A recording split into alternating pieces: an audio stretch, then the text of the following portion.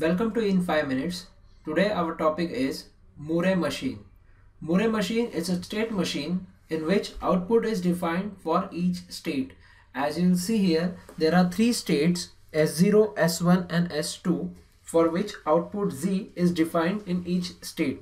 As for S0 output is 0, S1 state output is again 0 and for S2 output is 1.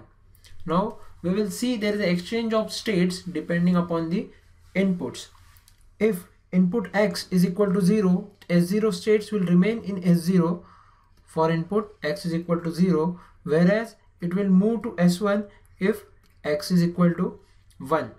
S1 state will remain in S1 for X is equal to 1 and it will move to S2 state for X is equal to 0, and the state S2 moves to S0 for any input X is equal to 0 or 1. But all these three cases output is fixed with the state. So there are again three states, so we require two state variables. So we have taken variable A and variable B. So S0 corresponds to 0 0, S1 corresponds to 0 1, S2 corresponds to 1 0 and S3 corresponds to 1 1. Here S3 states it is not used. Okay, so we'll move down to the state table for the Murray machine. This is called as state table, in which present state are moved to the next state depending upon the input combination, and output is obtained for each state defined. So we'll start from S0. Let us consider that S0 is the reset state.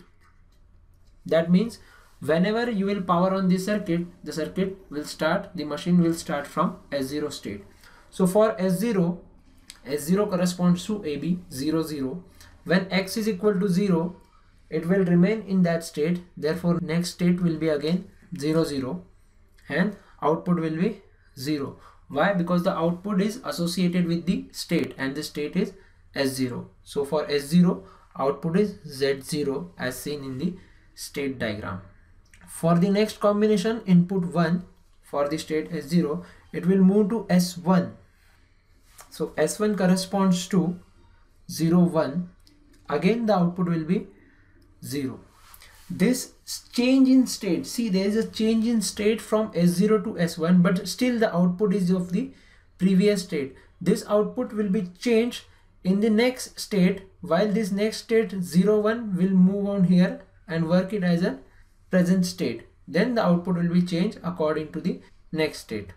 Whatever the next state we have got here, which will be coming as a present state here, and then we'll change the output. Okay, so for state S1, that is 0 1, this is state S0.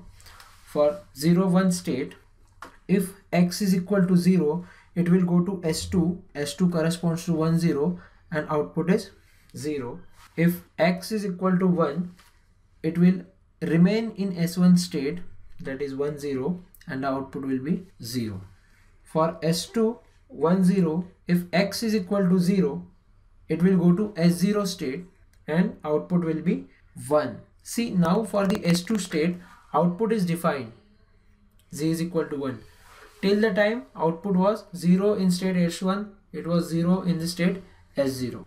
When S2 state input is given 1, no matter what for the S2 state input is 0 or 1, it will go to S0 state. So next state will be S0 and the output corresponding will be equal to 1. So this is about S2 state. Once again here S3 state, which we cannot ignore. S3, it is not used for any input. Let us say input may be anything, that is we put a don't care there. Across corresponds to don't care. Next state will be again don't care. Depending upon any input, it can go to any output, any next state, but the corresponding output will be always 0. This is very important. Why? Because once again if you will not put it 0, the circuit will behave as anything. The output will be 1 or 0 and there may be a glitch in the circuit. That's why it is important to always put a 0 in the output for the don't care conditions. From this state table diagram, we can easily calculate the output. Since output is present only for these two states, and these two states corresponds to input combination A, B and X, likewise where X is variable, so you can easily cut down this part and the common part remains is A is equal to 1, B is equal to 0. That's why Z can be directly written as A, B bar. No need to solve for the K-map. Further down you can calculate outputs of the respective K-maps for the next state table. If it is mentioned for JK, you can draw JAKA depending upon the present state and the next state. If you are asked to calculate through D-type flip-flop, it is very simple. You have to just copy this next table as the input to the D flip-flop corresponding to A and corresponding to B respectively. This is all about Moore machine. Thank you.